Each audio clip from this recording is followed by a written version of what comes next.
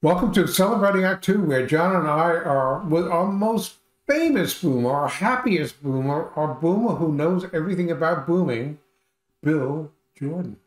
Hey, Bill. Our Hi, guys. septuagenarian boomer, Oh, Bill. Good to yeah. see you. What's that word you used? Septuagenarian means you are 70 years old. Oh, Oh, he thought you meant snake. He thought you were talking about. that's a serpentarian. Serpent. Ah, right. Yeah. Oh, no, Yes. maybe I'm mispronouncing it. I am a relatively freshly minted 70-year-old American male. Yes, and it doesn't hurt at all, does it? That's the wonderful thing about growing older. People get scared of turning. I remember when I was 50, 60 sounded like a really bad age. I didn't know, oh my God, what's going to happen? Then, of course, you hit 60 and then 70. Oh my God. But here I am, way over 70, and I'm not scared of 80. I don't know Mm. why. Maybe I've just been through all these. So, what was your attitude towards turning 70? Did you approach it with any fear or any trepidation? Yeah, we know all of these ages or milestones or whatever. I mean, it all starts right here. Our Yes, attitude that's true. about it. If you're going to let turning, I mean, I've talked to kids that they're going to turn 21. They're old. They think they're getting old. Yeah. 25, 30. Oh my gosh, I'm going to be 30. Oh my gosh, it's over. They're going to be 40. They don't know that 40 is like the perfect age. But 50, 60, 70, 70 got my attention. We'll put it that way. It did not bother me, but I found myself very pensive, very thoughtful, I've always said the word incorrectly. I said, I told a friend, he says, how do you feel about your birthday? I said, I'm very contemplative about it. That's how I've always heard the word. He said, you mean contemplative? I said, what are you talking about? You're contemplative? So I learned something in time for my birthday. Yes, I became very contemplative about turning 70. But I have to look at it from my book, from Embrace the Boom, practice number one. The biggest one of all is attitude of gratitude. Yes. Yes. I have made it where many of my contemporaries have not. I have made it for what I believe is a reason. I don't know what that reason is, other than maybe just to keep doing what I'm trying to do. But an overwhelming sense of gratitude of watching my daughter grow up, watching my grandkids grow up, and what all I notice about them, because I didn't notice maybe about my own daughter growing up because I was too busy chasing. I was chasing the job, chasing the career, to where my brain was always going and I wasn't focused on them. But now when I go over and I see the grandkids or they come over and stay with us, I notice like, wow, her language, her language skills they just taken off. Or my daughter's doing this now and how great that is. Son-in-law. And I think I notice more. I think I notice more as getting 70.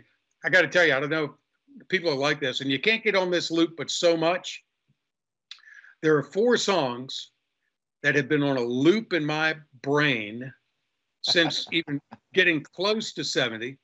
One of them, Roy Clark, I think, had the hit with it, but I really love the version by Glenn Campbell, Yesterday When I Was Young. Oh, yeah. It's a crusher, man.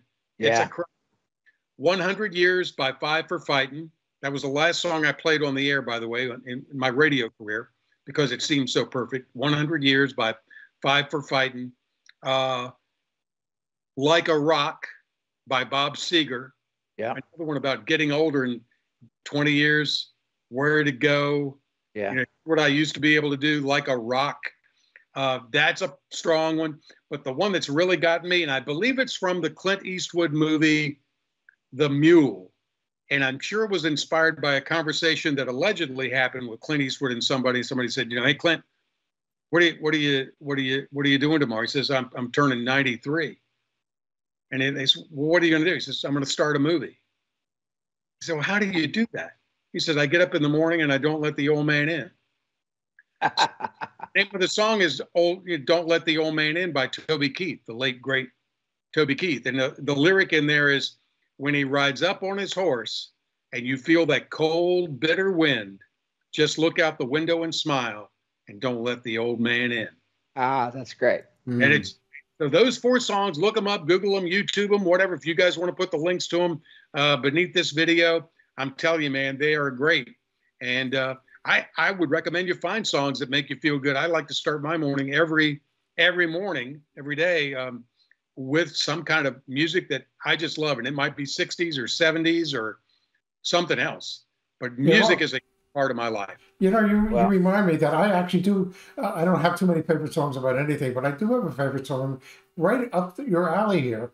Is somebody who I don't think he quite made it to 100, but George Burns used to sing "I Wish I Were 18 Again." I'll have to look that. Yeah, and I think I can speak for the three of us. The three of us, you're 70, John and I are closer to 80, and I'm actually feeling better now. And because I'm taking care of myself better than I have in years, but I've always felt younger, and I think that's true of all of us and many in our audience. I've always felt younger and more vital than what my age was supposed to have been. And to me, the ultimate attitude was George Burns, who just kept going and going like, the Energizer Bunny. Yep.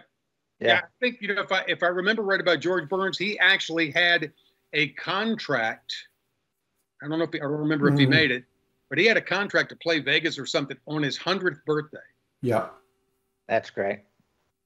Yeah. So it's all, well, I like a lot of it is in the mind, as a man thinketh, so is he. Amen. And that's why I like to start the day with your book, Bill, Embrace the Boom book. I read a practice every day just to remind myself, and I'll focus 15, 16 great practices to start the day and pretty much carry you through. Well, John, that was a pretty brazen promotional spot that you just did. And I enjoy the book, but I like to start every day by having a hot cup of coffee in my overly large, and doesn't matter which way I have it, I can always read the message. That's it. Cup. Okay. How many ounces is this? 15. 15. Whatever you want to put in it. Right. Coffee is the base. Anyway, that's it. Happy birthday. Happy birthday, and look a day over 18. And happy birthday to everybody who's even looking forward to 70. So there we go. Well, regardless of age, live your life, forget your age, and embrace the boom. Especially for my baby boomers. Yeah. Thank you, Bill. Thank you. For more on Celebrating Act Two, visit our webpage, follow us on Facebook, subscribe to us on YouTube, and tell your friends. Celebrating Act Two is the user manual for the second half of your life.